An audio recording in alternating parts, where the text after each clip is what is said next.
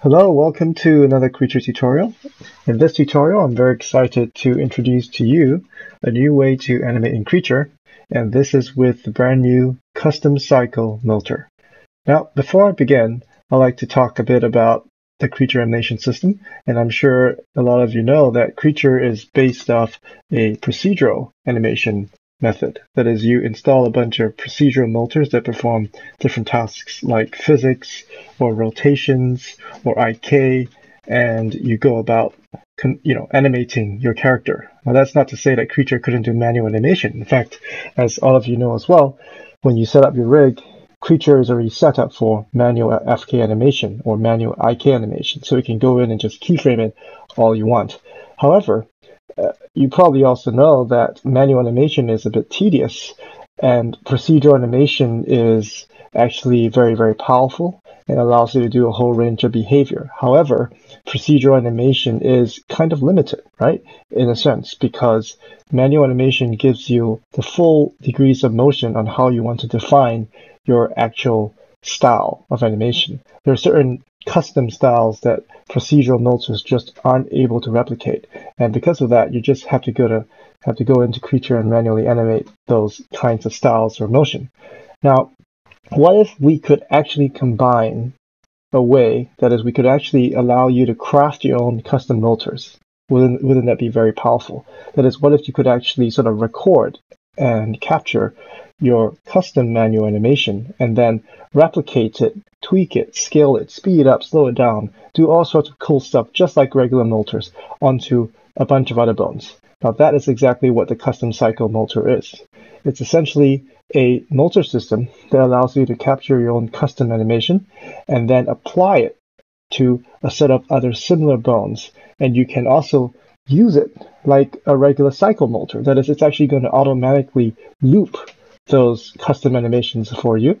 And that has a huge advantage over just manually keyframing, because you get now the best of both worlds. You get the full control of manual keyframe animation, right? Because it's really your own capture data, your own capture animation data.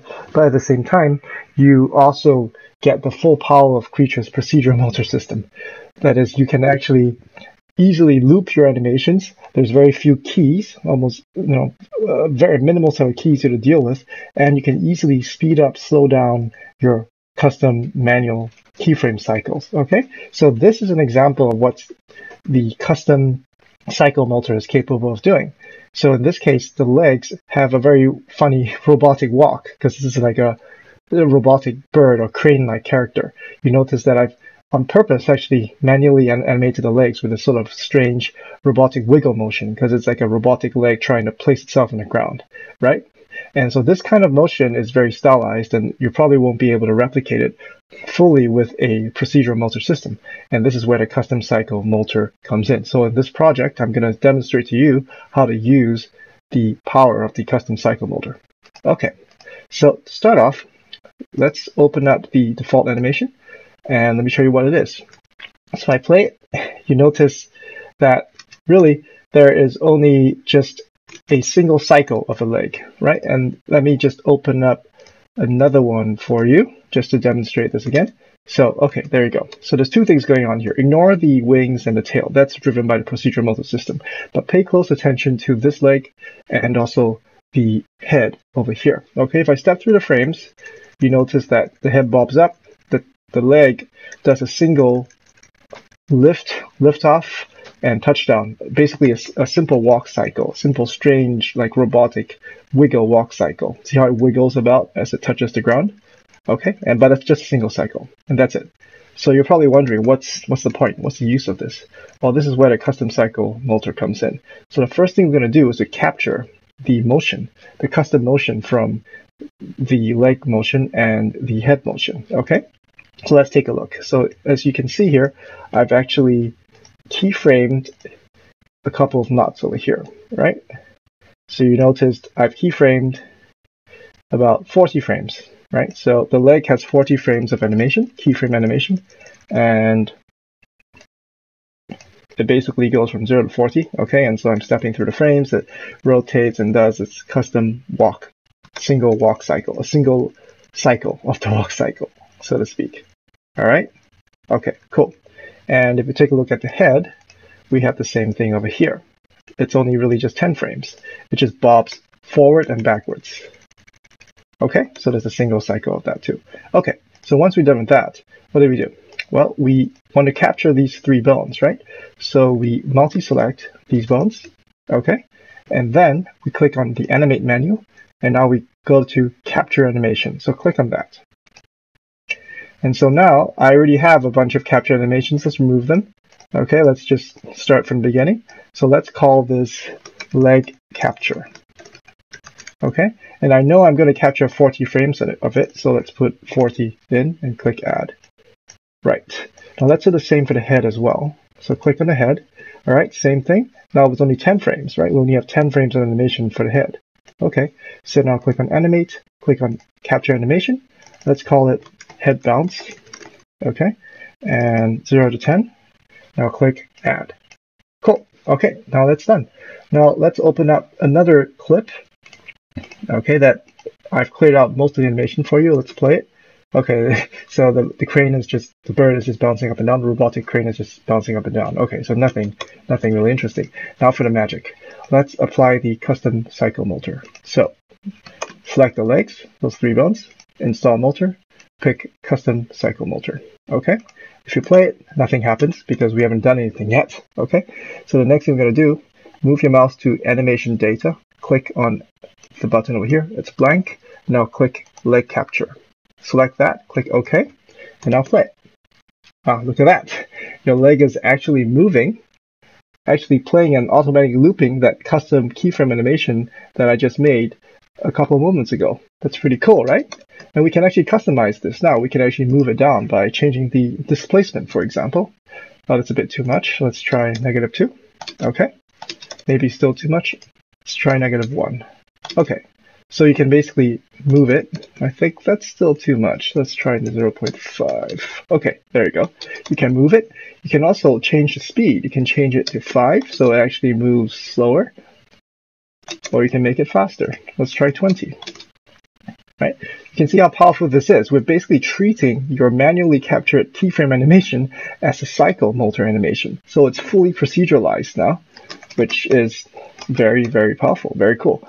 Let's do the same thing for the other leg. Okay, so same thing here. Install motor, click on custom cycle motor, and let's change the speed to 20. We had it the same. And oh, sorry, I didn't select the animation. So leg capture, there you go. Okay, so they're moving in unison. That's pretty cool. Of course, as you know, just like the other cycle motors, we want to make them out of phase, out of sync to have a walk cycle, right? So we just change the phase, say to 0.5, and now there you go.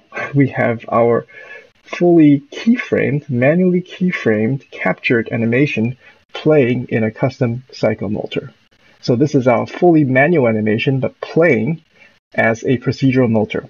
Very, very powerful. So you're essentially creating your own motor animations right here. Okay, so we're done with that.